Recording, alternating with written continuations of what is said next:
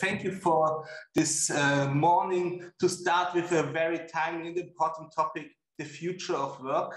I think the future of work is happening already now. At the same time, when I read some studies, 85% of the jobs in 2030 are still not existing. So it's really a process, I think, very difficult for the legal decision makers, because how you can regulate something what is already happening, and at the same time it's it's still in a process in the very beginning. And I'm very happy that we have today Sara Skyttedal, member of the European Parliament, here in the discussion from Sweden, member of ITRE, LIBE and EMPL. Thank you that you have time to discuss this topic. I think it's really related with chances and challenges, and we have to see where we find the way where we can use all the good opportunities and how to make it in a good way for the citizens and consumers. Then we have Glenn Hodgson, very well known in the community of the future of work and platform economy. He is Secretary General of the freelance movement. Then we have today, the first time, David Motenda, I hope I say the name right, Head of Public Policy Board, and really to have to say, a European company, very well known, but we have not so many European companies who have such a success. Thank you that you have time for us. And then Adam Pokulski, Legal Analyst, Department of Law and Legislation of the Union of Entrepreneurs and Employers of Poland, a very strong partner of SM Connect. And my name is Horst Heitz. SM Connect is a network. We are representing around 3 million SMEs with our organizations. And I want to start directly the discussion with some questions were raised by the Commission. They come up to say the future of work is an opportunity, but has also social risks. And they wanted to discuss in the upcoming legislation the quality of jobs and employment, social protection, the next generation of manufacturing, the intersection of health and employment, as well as the platform economy, inclusive workplaces, reskilling and upskilling, human-machine collaborations. So there's a lot to discuss. And I think we start with Sarah and to say, what is going on now in the parliament? Where is your point of view on these things? Where is the special point of Sweden? I think your country is always a little bit ahead to the others, especially to Germany, where I'm from. Please, the floor is yours.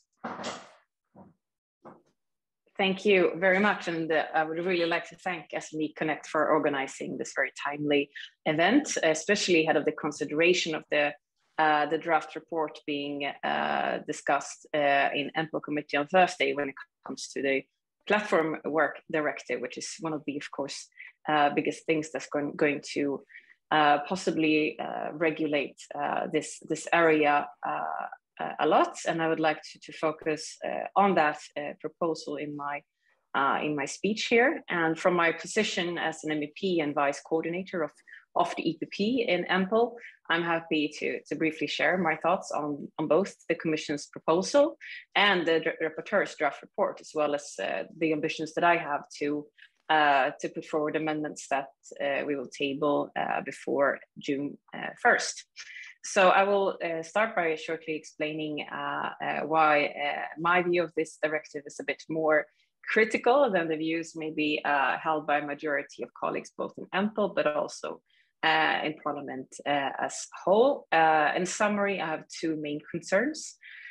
Firstly, this directive risks becoming yet another instance of EU putting forward one-size-fits-all solution to address challenges that differ fundamentally between different member states. And I think this is something that we, during this current mandate, has already seen, both with, for instance, the minimum wage directive and pay transparency. And I believe for platform workers, I believe the challenges with the new EU directive are even more substantial. I believe that the growing platform economy offers a lot of potential and benefits. And of course, it also poses some issues, but neither the benefits or the challenges are similar when you compare different labor market models in different member states. And for instance, Sweden and Portugal is going to be quite different. And this is why I believe that the regulation of platform work and the definition who should be an employee in the first place would be better suited for the national competence. So secondly, I am very concerned that especially the position that is the European Parliament eventually will adopt will pose severe threats to European competitiveness. While I am of course aware that several platform companies have asked for increased legal certainty through a directive, I do see a clear risk that this will not be achieved, since member states insist on national concepts and definitions of who is an employee. So what will likely be achieved, however, is a one-size-fits-all solution with regards to the different forms of platform work. And I fear that such a regulation that is aimed, I think, mostly for instance, couriers, but also regulating, for instance, experts in coding or translation, that will drive certain jobs that can be done anywhere in the world to be held more or less outside the European Union exclusively. So those are the reasons why I did not support the Commission putting forward this directive at all. And now when we already have the proposal on the table, of course, we must be constructive and strive to minimize the faults and make it as good as possible. And while it is true that I find that Council most often is better at finding reasonable compromises than at least from mine and my constituents' perspective, I must say that the draft reports that we will discuss on Thursday surprised me in how damaging it potentially is. And to become more concrete and maybe a bit more technical, but I think that's needed when we talk about concrete proposals. I think the obvious problems are, the most obvious ones are that I think that the rapporteur, by taking out the 5 criteria that we see in Article 4, instead inserting a much longer list of criteria in the recitals, really lowers the bar of who is to be presumed to be an employee. And also by proposed changes in, for instance, Article 5 raises the bar for platforms that are to prove that the presumption is inaccurate.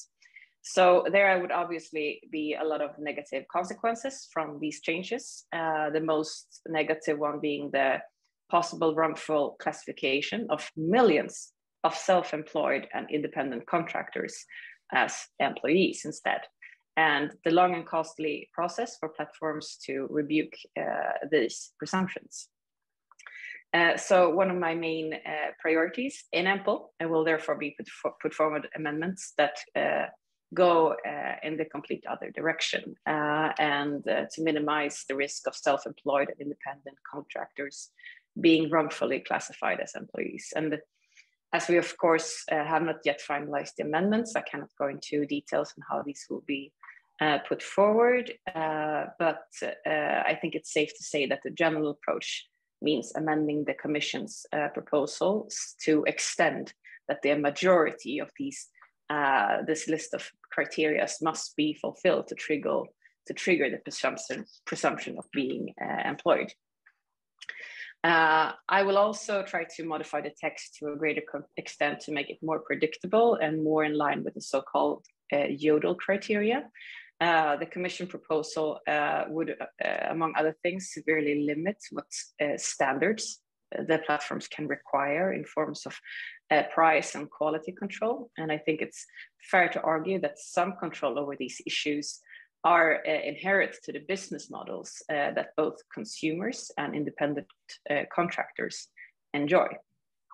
I think it will also be to make sure that platforms are the most ambitious and responsible for the safety and well-being of contractors should not be punished for this. We should encourage this instead. So I'm here, of course, thinking about the rapporteur's proposal that, for instance, providing insurance would be a strong indication of employment relationship. I think this is very flawed thinking. So to summarize, as a Swedish MEP representing constituents that are very much concerned with European competitiveness, I'm sorry to see that we have now on the table yet another directive that regulates additional aspects of employment affairs on the EU level. And I think, yet again, this is something that is better suited to be left by the member states.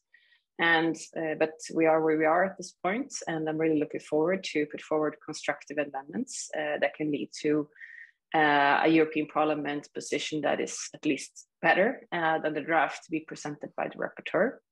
And I think by seeing a combination with promising, of course, developments in Council, I do have some hope that this will improve, of course. And lastly, I think that one key point in this process will be to really speak out about the benefits of the flexibility and effectiveness that we see thanks to the platform economy.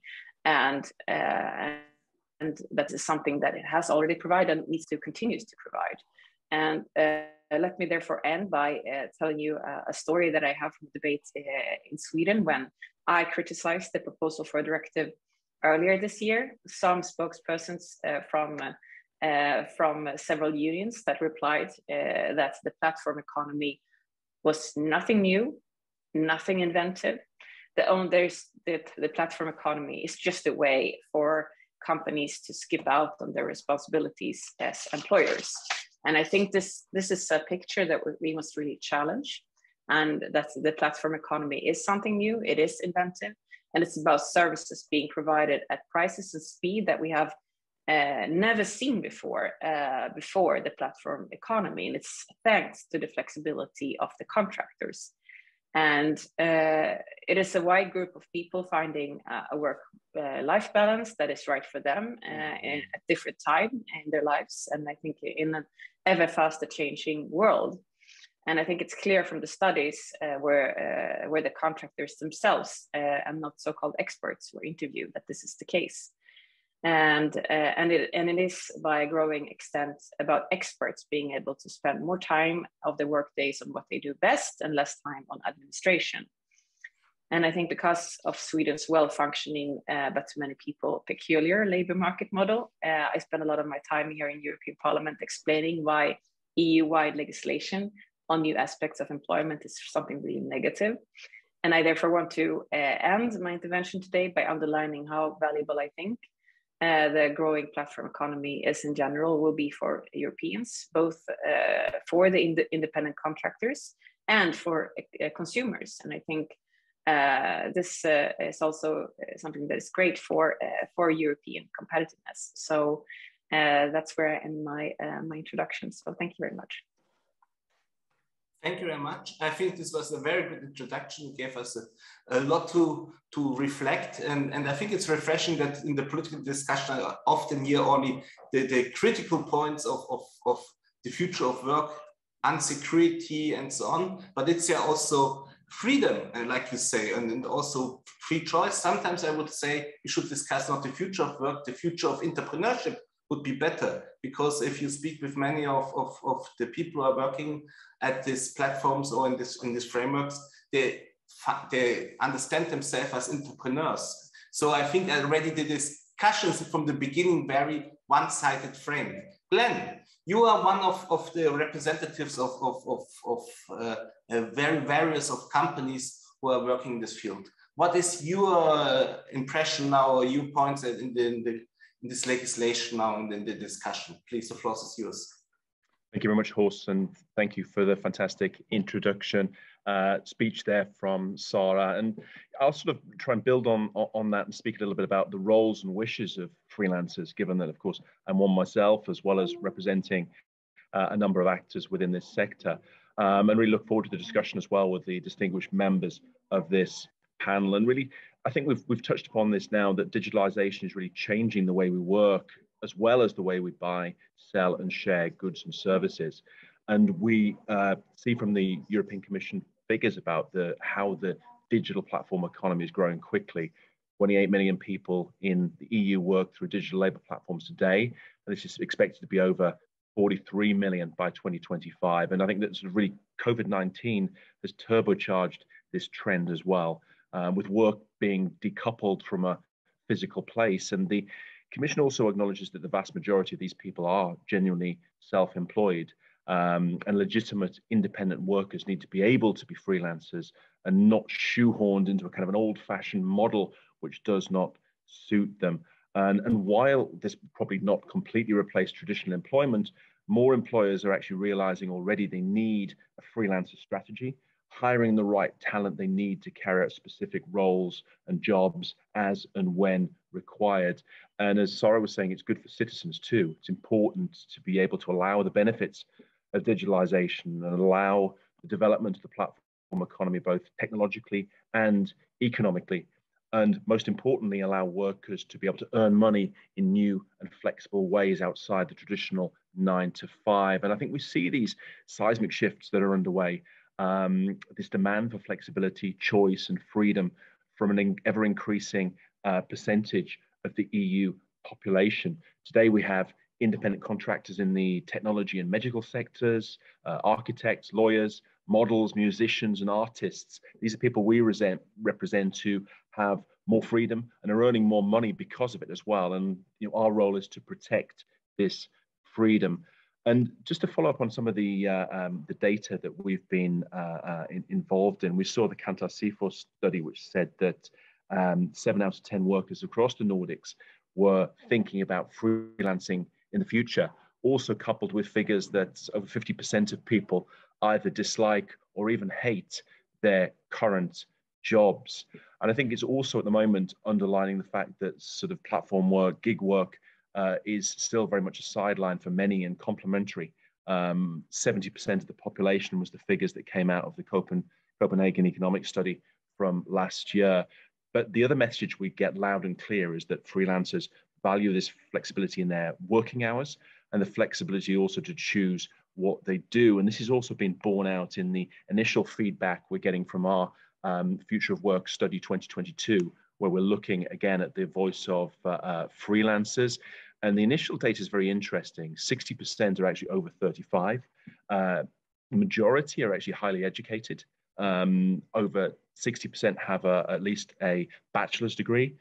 40% have been doing it for more than 5 years, and the vast majority have over 5,000 euros a month they're earning from this work as well. And I think that this comes through very strongly, as well as the anecdotal view that this is a lifestyle choice for many, as well as an opportunity for people to make money from their passion. So when it comes to listening to the voice of freelancers, it's important to really understand how the world of work is changing. And there are individuals who will say that it's just the same thing, but that's really sort of putting your head into the sand to not realizing the changes that are underway. We're not in the 1950s anymore, and we really need to hold a mirror up to this reality. But of course, trade unions and traditional labor organizations often do not want to hear this, since they quite rightly realize this is a threat to their status, it's a threat to their power, and also a threat to their relevance. And for some, it is really thanks to the platform economy, they're able to make money.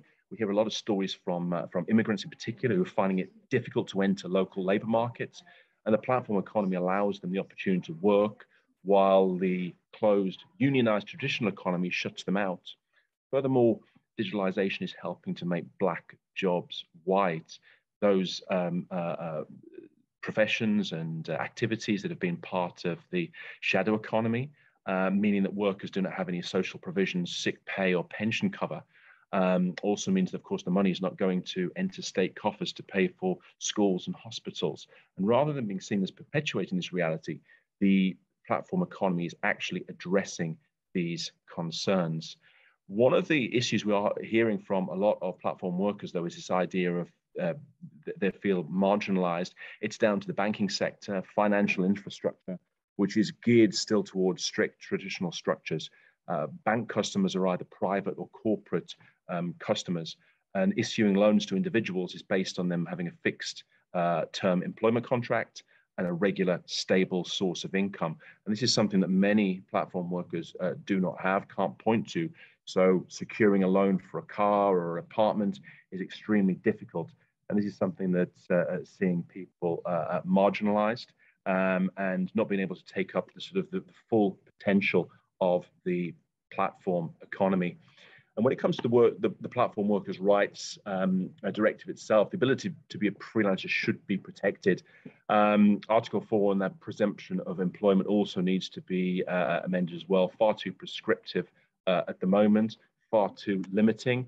And as we've seen from the example of Spain, these kind of controls can actually have the opposite effect in terms of creating jobs, growth, and security for workers. And I think the big thing, just to finish with, is we've laid the groundwork, and there's so much momentum that this movement is taking this even further. The COVID-19 pandemic, despite being tragic, has opened a window of opportunity as well. People are more used to remote work, using technology more than ever before. So in essence, I think that what we really need to be able to do is change the game and help people. We need to be able to open up the possibilities of technology to young people, old people, immigrants, people with disabilities, also working mothers and fathers who want to earn extra cash, because these are sectors of the population who found it difficult to get into the traditional labor markets and thrive there.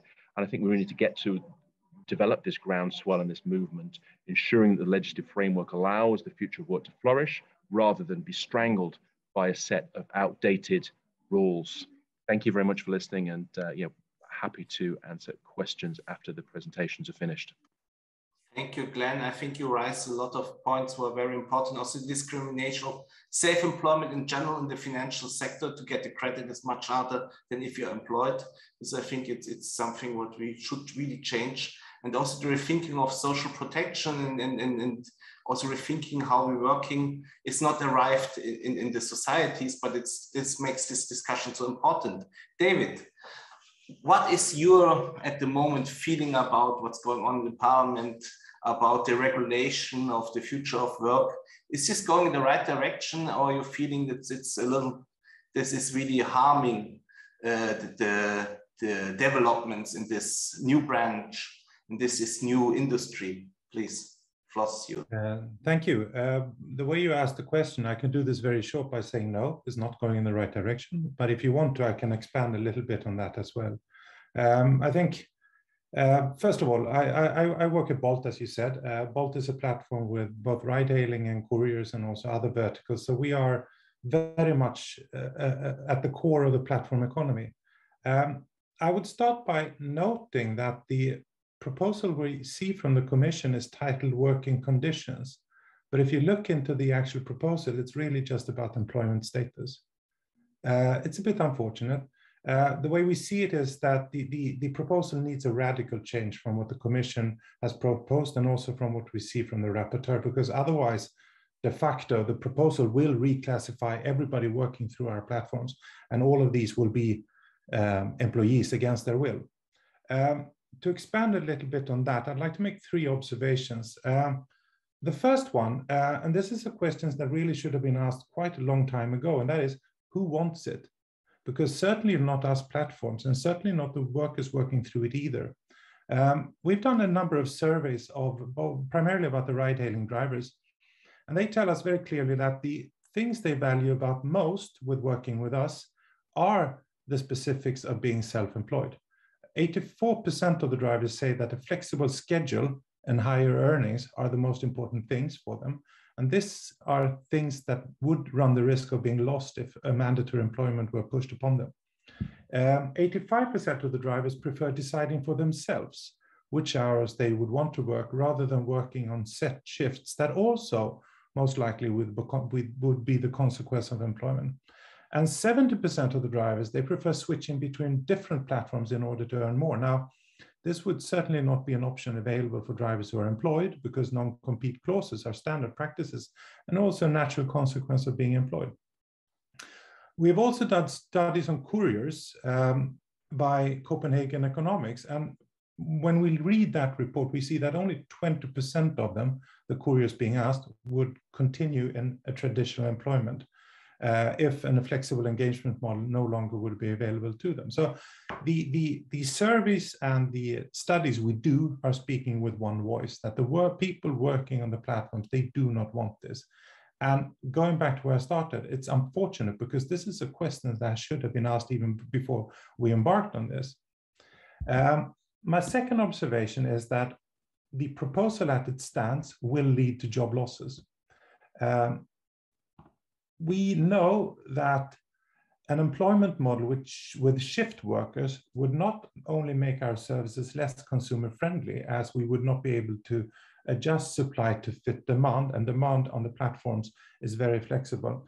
It would also favor full-time work for platforms. When we look at this and the consequences of doing this, Compact's Lexicon has estimated that around 150,000 ride-hailing drivers and around 250,000 delivery couriers would run the risk of losing their income if a mandatory employment were pushed upon them. And I think these are numbers that are so big that we cannot not take them into account. The third one is going back a little bit to what Sarah spoke about and also what Glenn touched upon. This will lead to very strange outcomes. A good example, think of two ride-hailing drivers, one working on the Bolt platform and another one working through a central dispatch center with maybe a two-way radio or communication. The first one, looking at the proposal as it stands right now, would be reclassified as an employee, despite this not might being their wish, but they would be sort of labeled as a bogus self-employed.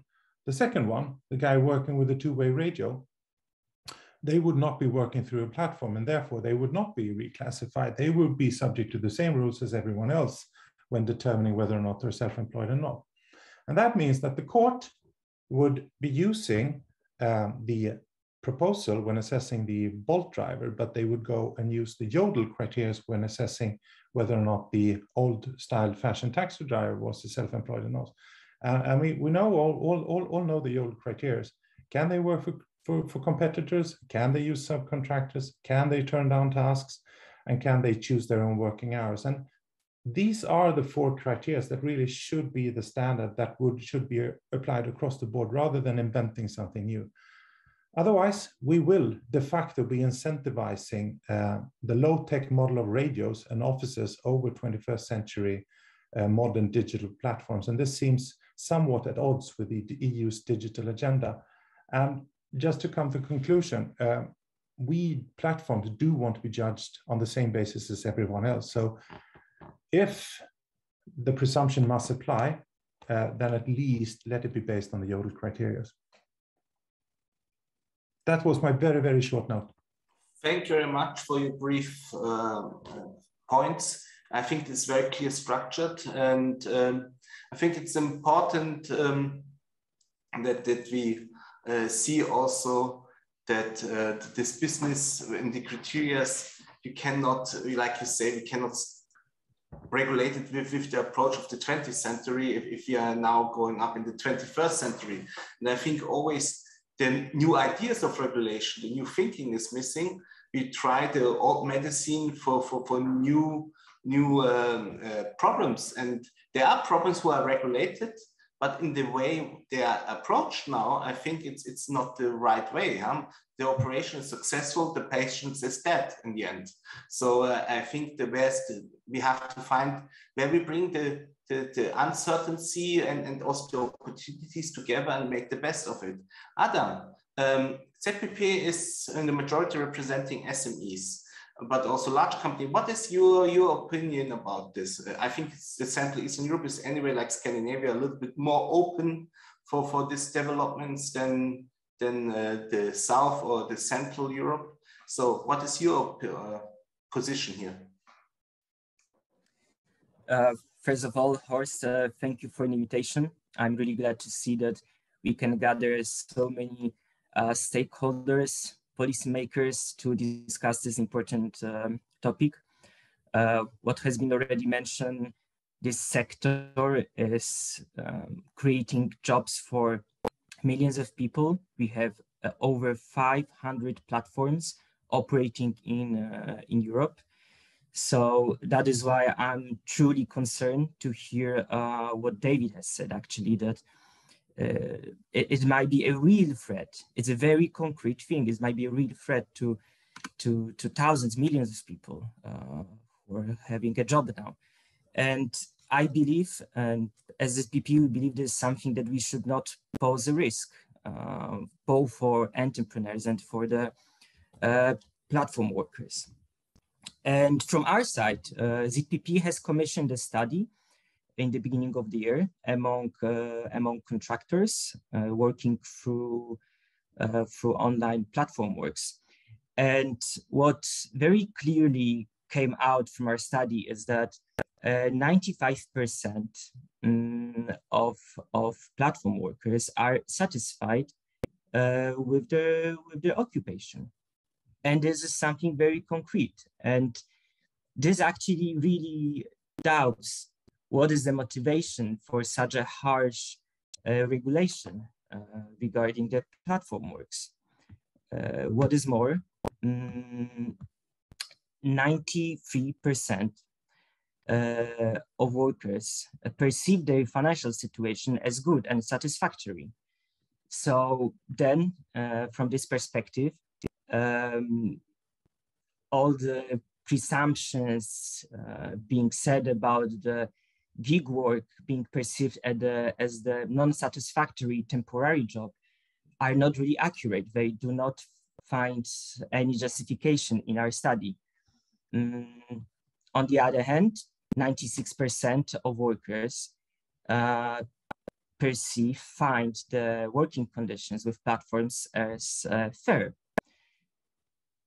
Then again, what is the motivation to come in with such a burdening regulation and have this and interfere the current working relations? To conclude with our studies, I also wanted to say that over 80% of people plan to continue their work with platforms in the long term. So, as I already said, this is not a solution that would only come as a temporary mean of work. That is why we need to make sure that the current working conditions are being made as comfortable, as satisfactory for platform workers as they have been before. And coming back to your question, Horst, ZPP is standing very strongly. We have a firm position on protecting the access to services that are cheap, broadly accessible, and on the other hand, to provide entrepreneurs the possibility to contract the workers easily, and also for the platform workers to earn and to perform the work in an easy manner and beneficial for them. That is why we perceive this proposal as simply over-regulating for the condition of Polish market. And additionally, I would like to say that it might target the least vulnerable workers, since the features, the characteristic of the platform work is that it's flexible and there's a low entry level to perform this work. And when we restrict those conditions, those entry levels, we risk that those who already struggle with performing the full-time job might find it harder to find any other occupation, especially when we speak about people with the migrant background or those who simply cannot perform the full-time job. This is why we stand in the position to simply ease the work performed for those platform workers. Yes, I'm very open to hear what are also the perspectives from the other European countries and markets. I'm very glad to hear the Swedish perspective.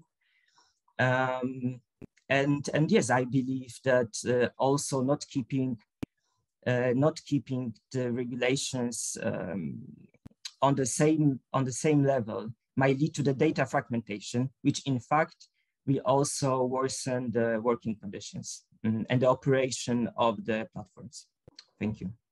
Thank you very much. I think you have two very important points mentioned.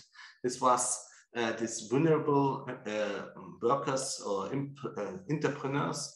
I have to say, for many, like I heard from a study by Uber, that in France, it's really a chance for people who are very many years unemployed to enter this as the first stage again to come back to work. And I think this is, we have to see also. But is there, if platform workers are so happy, why we have now this discussion? I think sometimes it's also a conflict between the old business models and the new business models. It's not about the people who are working in these platform models, or I'm wrong. But Sarah, what is your reaction now to all the statements? Huh? Is this underlining your position, or what you would react on it?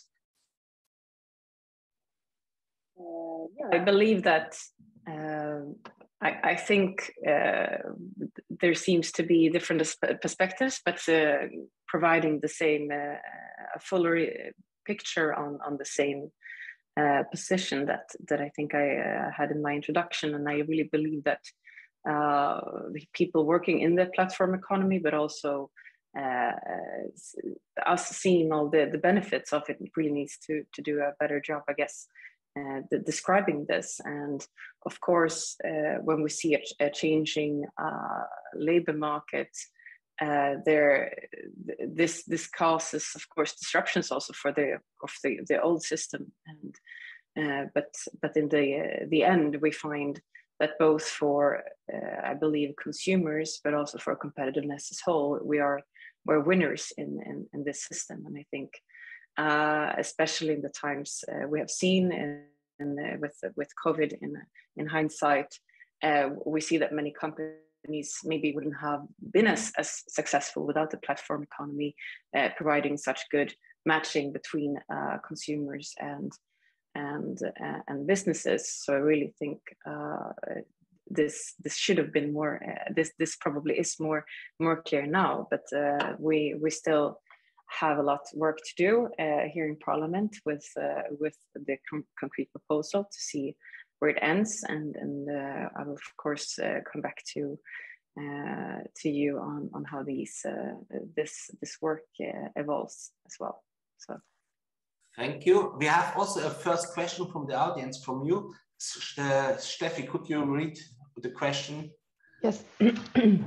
You have previously said loud about flexibility and reported concerns regarding to self-employment, that the contractors, self-employed, may be misleadingly considered as employers. Regarding some of the platforms, especially in Poland where I live, there were issues regarding contracts made between platform companies and their contractors. Notable example was an employment under the cover of bicycle leasing contract. Are there any minimal requirements from your point of view that will erase aberrations like above and would not force people working to platforms to B2B contracts when they require or desire a more stable form of employment, or simply do not want to establish a company? Is this more a question perhaps for Adam, or Sarah, you want to answer this? Or Adam, perhaps you start first, because you are the expert for Poland. Yes, well, let me start with the thing that the form, the type of contract that is being chosen by majority of the platform workers is actually their independent choice, and what comes clearly from our study. Most of those workers are satisfied with the legal form of employment. It also comes with other benefits. I mean, the Polish employment market is quite open and flexible to that matter. And simply B2B contracts are more beneficial to workers than the employment contracts are.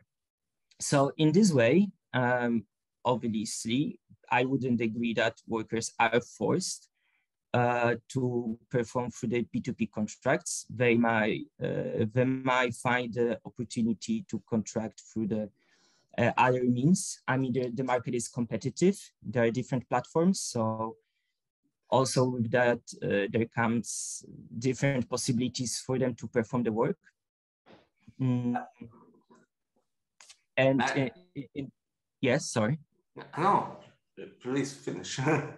Yes, and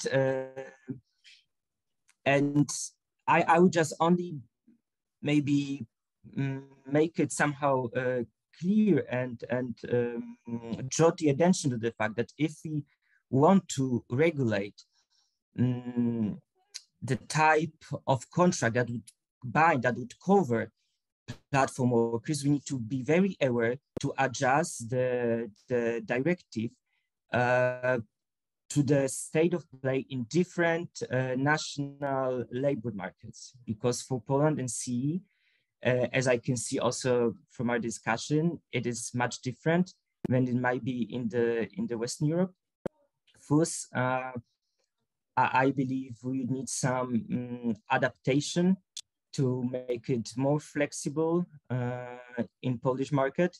Also because it comes with many other consequences, such as taxation. And yes, it's not simply just introducing a directive, but it comes with many legal consequences in other spheres. So we need to keep that in mind. So this is already what Sarah means, that we have many different situations in Europe. So you would like to add something, or it's for you? I think this question is answered, but Sarah, if you would like. Yeah, just briefly before I leave, I'm of course not fully aware of the details on the Polish market. And I think that's really one of my main argument is that the labor markets in the different member states are so vastly different from one another. So that's one of the reasons why a directive cannot target specific issues that we see. Of course, there are issues that probably needs to be regulated by some kind of legislation. I'm not saying that I know what should be the solution for this specific case, but of course, as with most labor market, there needs to be some control. But to have a European-wide directive that tries to fix every issue that is so vastly different between the member states with a directive is really going to damage competitiveness and maybe not even solve the specific problems that we see in some of the member states. So I think this is really one of the main problems, and also as a EU policymaker, that it is very hard to find a solution for all the way to once. But I've come to the end of my yes. Only one last thing. Only one last short questions. What we can do to yes now as business sector to support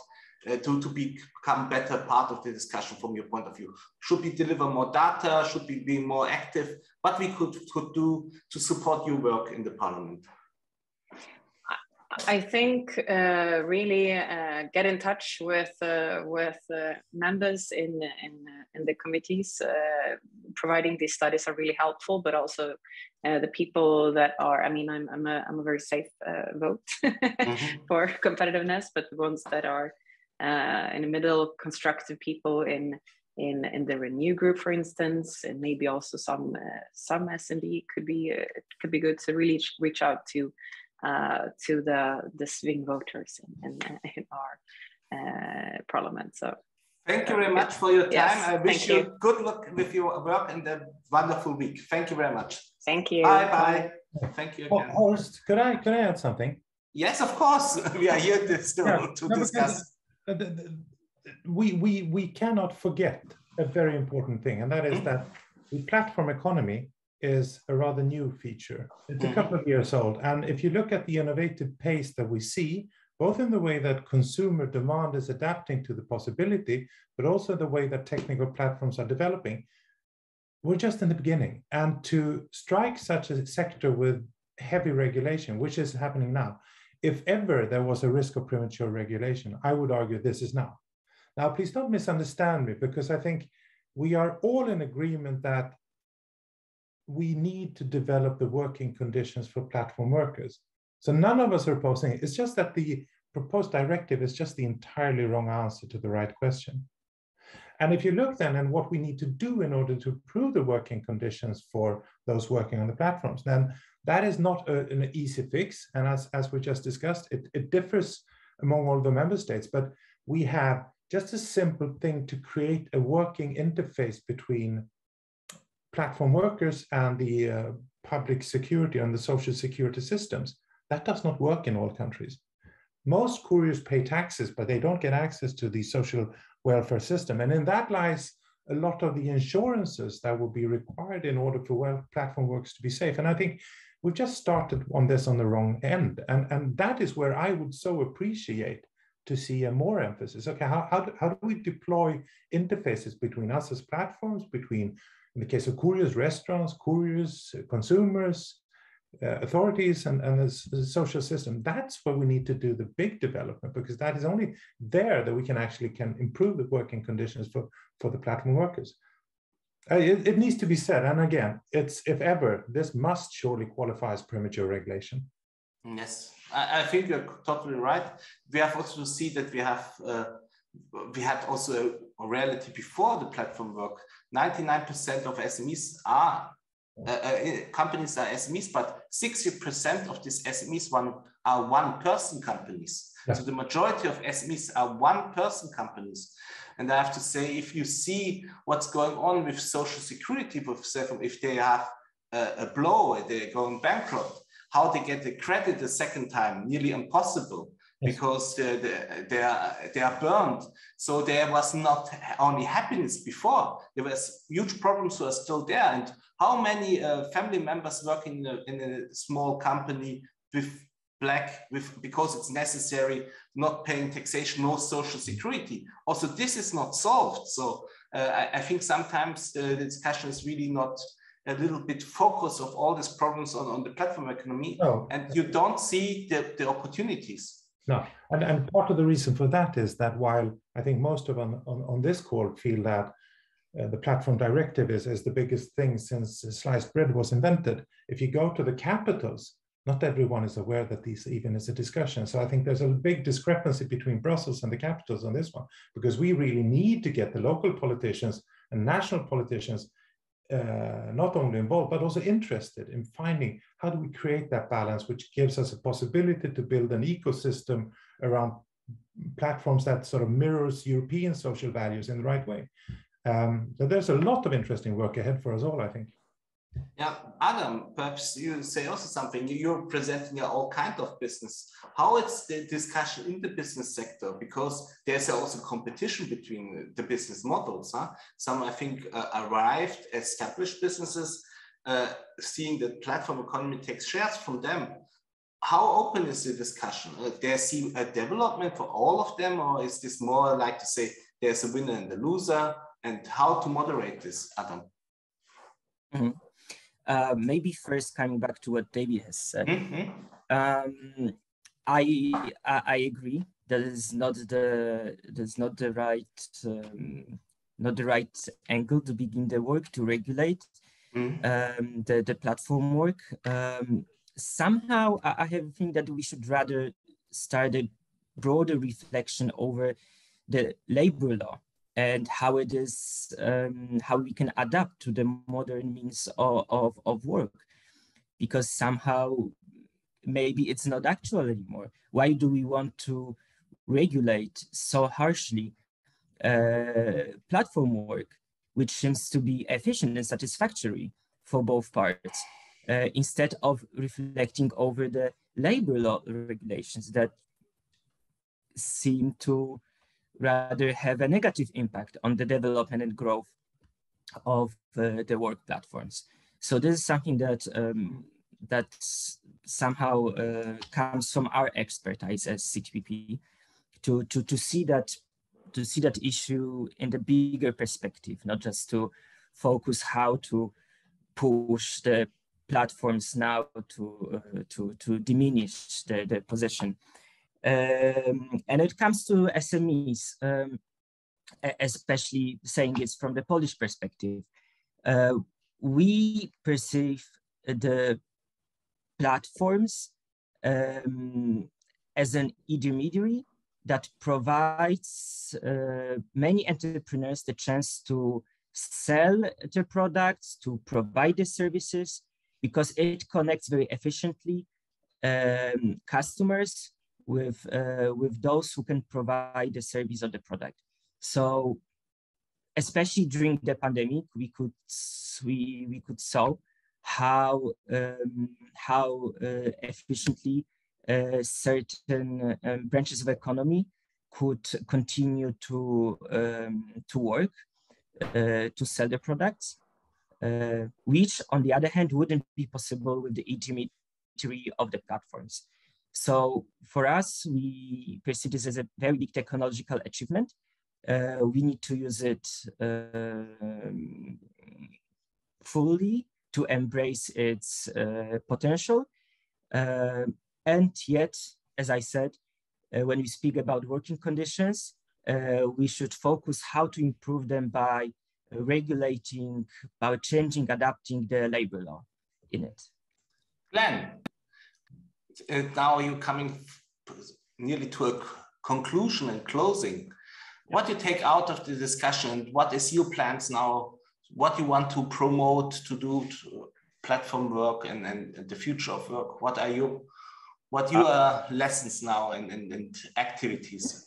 Yeah, I think there's three levels to this. One is continue with collecting data, and actually sort of the new Unveil app that we've got, which actually pulls out the data on hours worked and actually the amounts earned as well, which I think is exciting and a bit of a first. Secondly, is actually continue the education of this sector, what it really means. It's very new, it's evolving all the time, but there's a lot of misinformation and also misunderstanding about what's actually going on at the moment. So that's going to be a crucial part of what we're doing. And in the short term, really look to the swathe of legislation, particularly the platform worker rights. Get that as right as is possible in terms of the amendments, and get it on a better track, certainly away from where it is at the moment. And also the kind of shoulder content, as I would call it, so DMA, DSA, EU Data Act, is all elements which feed into kind of the digitalization of society and the labor market. We need to get all these things right and make sure that they're all properly connected to, so that we don't miss out on opportunities for growth, jobs, and entrepreneurship. Thank you very much. I think we are now in the end of the discussion. And I have to say, I think we are not in the end, we are at the beginning. Like David says, it's a very new development. And like I talked in the beginning, 80% of the jobs are still not existing, who are created until 2030.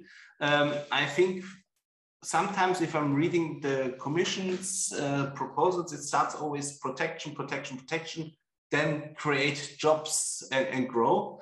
I think this is perhaps the wrong approach. We should start with the chances and then to protect.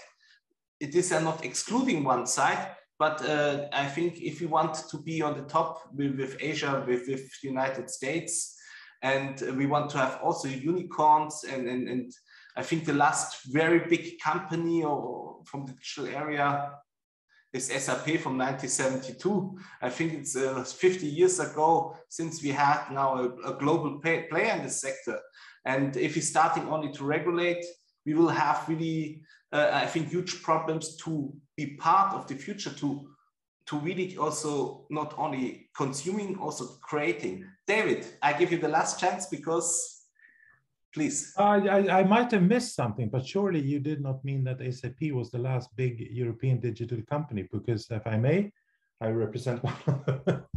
I think it's about the turnover. Huh? I think SAP is still bigger. It was two companies, in fact, but the last, I think 1972 SAP from the turnover, it was about the discussion in the context of DMA, huh? Or DSA, yeah.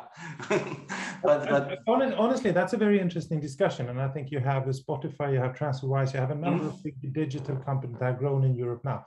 But I think the interesting part with the platform economy is that here you have an interface between digitization and analog social values, which are entirely new. And that is the sort of borderland where we are working. And I do think that we European companies are equipped in a different way than the American companies to find the proper balance here.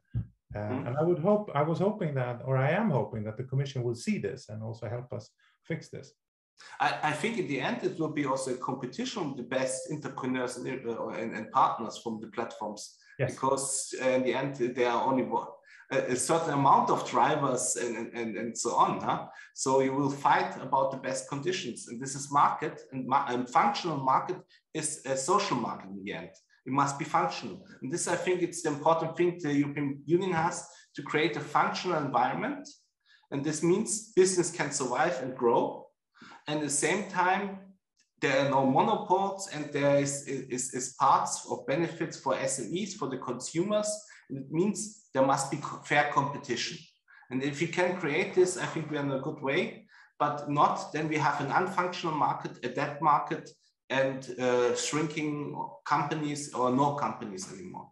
But I think the discussion is important because it's a discussion who is really touched by everybody. It's a fundamental discussion, how we see the future and how we see our social protection. I think it's a value social protection. We should not say it is really worth to discuss it, and we should transform so much as possible, but not overdoing it.